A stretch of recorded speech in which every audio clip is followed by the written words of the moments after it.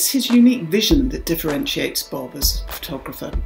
He has the ability to capture something that others don't, and whether that's the personality, the human behind the sporting achievement, or the perspective, the effort, the challenge. In portraiture, he builds an extraordinary connection with his subject.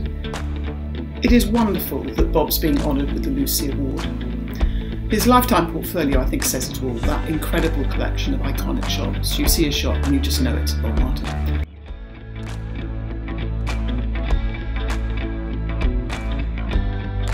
Too many pictures were long lens, tight images, often shot from the same angle. We thought about ways to create pictures so compelling that captions were not required. And you could tell it was his picture without even reading the credit line. He just saw things differently. He combined light and shadow in a way that elevated his pictures to an art form.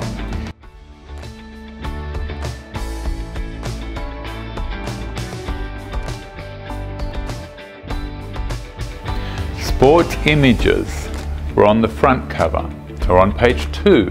They're on page 3. They're on the back cover, the inside back cover. They were the center page spreads. They were the pull-out features. They were the wraparounds like the Times did.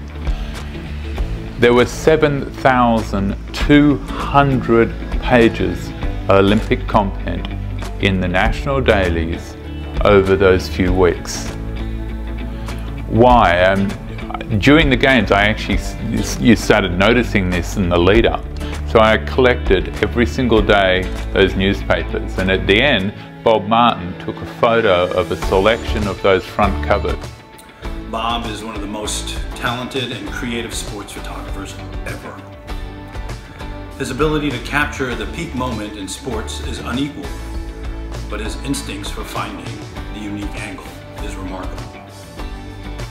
Bob photographed what I believe is one of the greatest sports pictures of all time.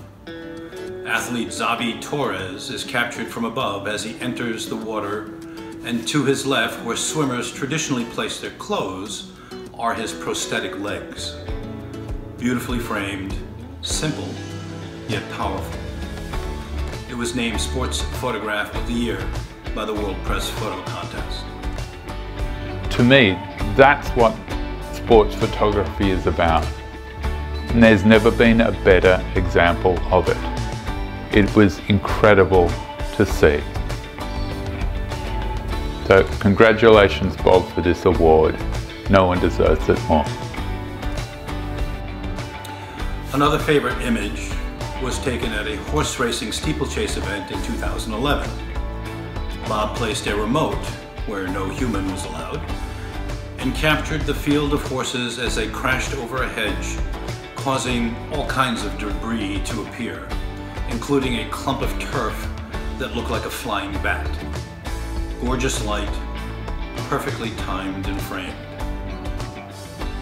Congratulations, Bob, on your much-deserved Lucie Award for sports photography.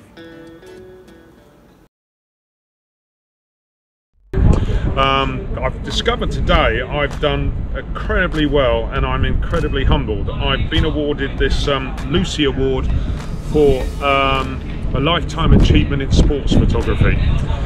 This is pretty amazing for me as a British guy. You know, this is an American award right at the top of my profession, so I'm incredibly humbled and incredibly proud to have been given this award.